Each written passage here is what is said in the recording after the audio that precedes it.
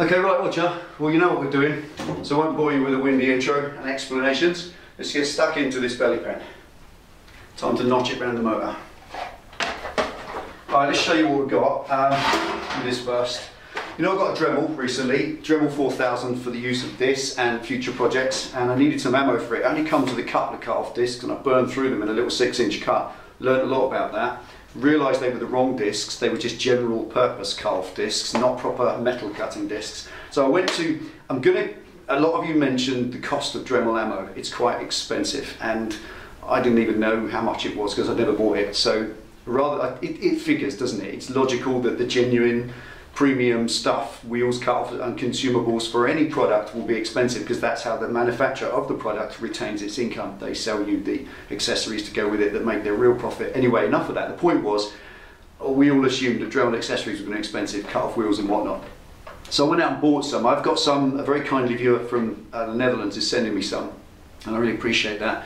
They're non-Dremel ones, so they'll do the job and they'll get us through the bigger work we're going to do. But I just thought I'd go and buy some. So I went to the local DIY store and I bought a pack, just this once, of Dremel discs. And I thought, oddly enough, do you know what, they weren't even priced on the shelf. I went up to the shelf, picked them up, everything else was priced, there was no price on these at all. And I assumed, because I think there was a little pack of forward cutting discs and they were about £8, and I thought there's 60 odd discs in there, these are going to be about £50, and there's 36 of one, 20 of another, 3 of another, 5, so we got 68 discs in there in all. And I thought, oh god, that's going to be loads of money, £14. That lot there, you've got 20, where is it? We're around, yeah, you've got 20 medium discs in that one, 36 fine discs in there, you can see them all, and 5 super heavy duty fat discs, 4 of these thinner ones, and 3 of them. So you've got 68 discs, £14. I was amazed. When I went over there, I said, how much, can you just confirm the price on that? Because I'll go and put it back, because it'll be too much money. £14, I'll have one of them then. So that's pretty cool. I've got them to be going on with. I'm going to use them today to slice and notch out where I need to around the engine, which brings me to the next point. I'll show you what I'm going to do with the actual belly pan itself. Now you know that what I've done here, this is what we're up to, ZX7R fuel tank with the base cut out, turn it to a belly pan. Simple enough idea, ain't hard is it? Now where I'm at the moment is I've just cleaned it off, cut the base out, cleaned up the cut, and I'm ready to go. And I've just chopped off the main part so I can get it under the engine in the first place. Now 2 or 3 of you said there's been I was going to band it. Right, let's start at the beginning, shut up, sorry. Right, what I was going to do was cut it down the middle and weld a band of steel right down the centre. So band it so it's wider and it fits right around the engine. A couple of you said that might look like a bathtub, and this is why I love YouTube the most. It's why I absolutely love it. You come out with something as an opinion, makes me think, yeah, you're right actually, because looking at this bottom edge here, that fits around the motor okay. There's no problem with that, it's wide enough. It's this front section here that's a bit too narrow. So rather than trying to, it's actually the back of it doesn't need banding. That can stay as it is. So okay, we could band the front, but then the thing's going to look square, like a big tray. And also, and the worst point of all, if I band it at the front to make the front wider, this lovely curve, that beautiful organic curve, which you couldn't make, you could not create that no matter how much you tried, you couldn't make that. So why ruin it? Why cut down that, put a flat piece of steel in, it will come round, go across, then come round, you'll have this flat front, it will just look horrible, so that ain't going to happen. So I'm not going to band it. What I'm going to do instead is notch it around the engine, so where there's an obstacle, I'm just going to cut this out a bit until I can lift it up and up, then lift it up a bit more, find the next obstacle, cut that out and up a bit more, and so on. So it's a repetitive process today. Put it under the motor, that's why I've jacked the bike up, put it under the motor, listen it, mark it, feel for where the obstacles are, and then cut that little bit out, and it's all about the Dremel today, so we're going to have some fun and games with this. See how long these last, I might burn through them today. I'm going to put those on the spendy list as well, so we know roughly how much we're spending on this project. And at the end of this, what is it now?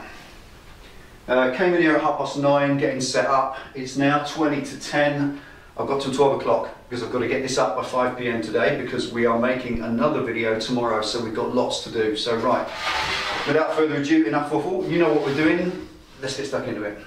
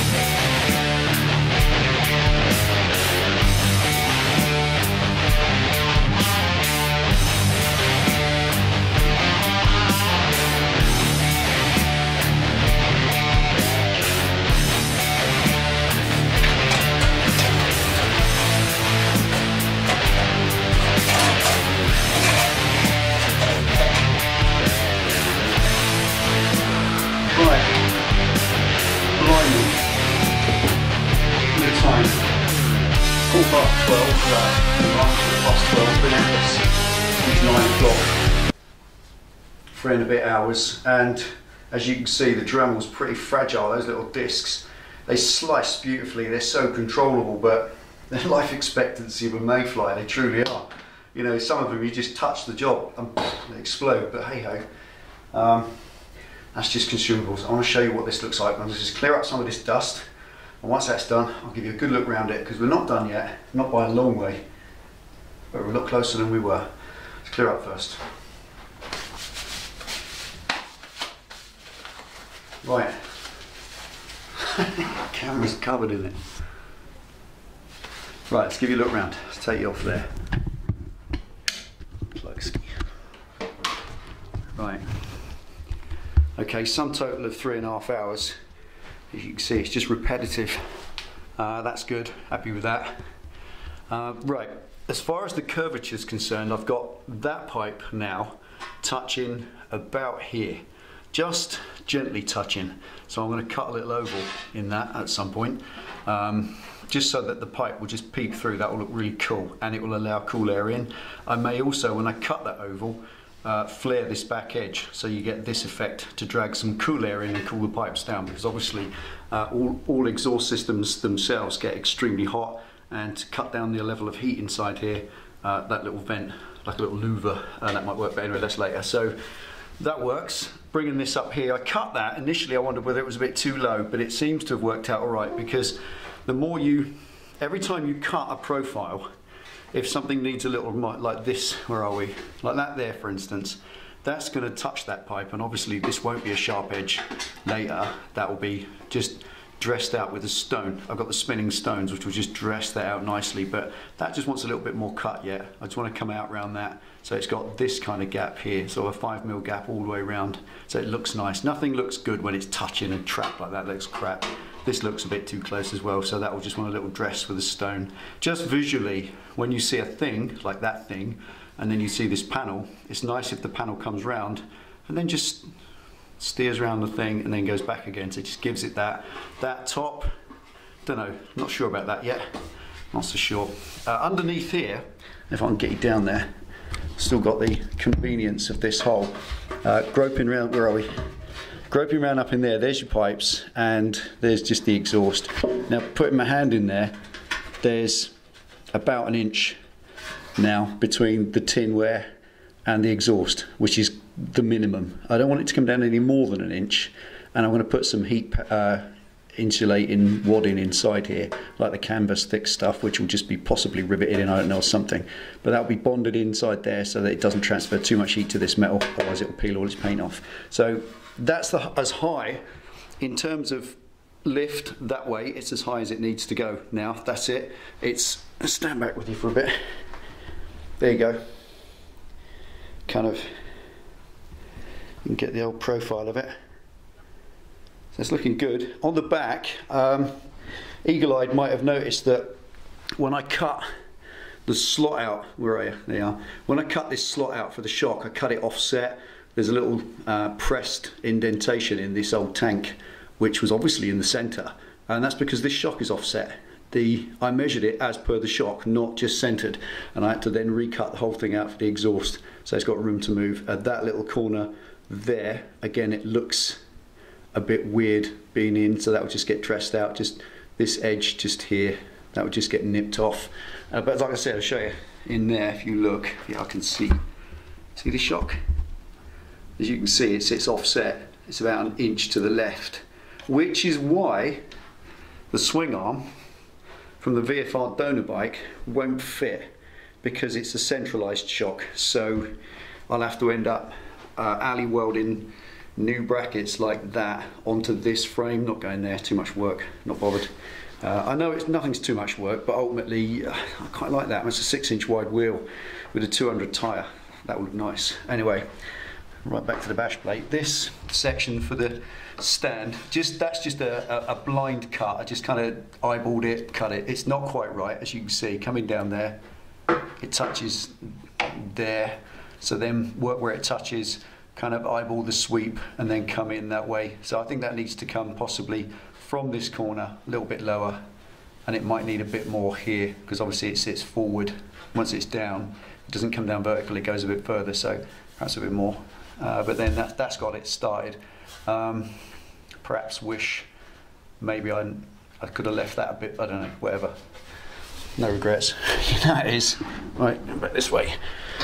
Jammed in there, right, here we go. Now this I'm really proud of, that looks awesome. I love that. It's not quite right, it's got to have some little more work, but I wanted that. This was what prompted the concept of maybe banding this and widening it, but absolutely not. It is more than wide enough, as you can see by this area here being, you know, get your hand in there, that's wide enough. So that's good, I like that notch around there. There's loads of options to do loads of fun stuff with that, possibly even to box that in to create a little sheet metal cover that will then weld over this like that. I don't know, something, not sure, not important at this stage. Again, a little bit more work there, that's got to come out wider, and don't know, that again is all wrong, that ain't going to work, so I'll just dress that corner off. As you can see, that is possibly about halfway. And as for this front edge, that again is as high as it needs to go. The pipes down here are about 1 inch above, and that one touches. This one this side doesn't, because they kind of go off in that direction because the pipe exits that side. So once that pipe's got its little oval hole, that will move this a bit. It might go up a tiny bit higher. This edge, possibly, had I left it a bit higher, but I cut it on that brazed edge of that bracket. So there was an ugly bracket thing here, so that was never going to work. What I might do is just weld a little panel in that comes up to that at an angle, and then dress that in at the same time so it comes up here, and then just that arc there that you see, that curves, carries on back in and up to the radiator there, because obviously you can't cover any of that. So that might work later on. And again, there's loads and loads and loads more work to do.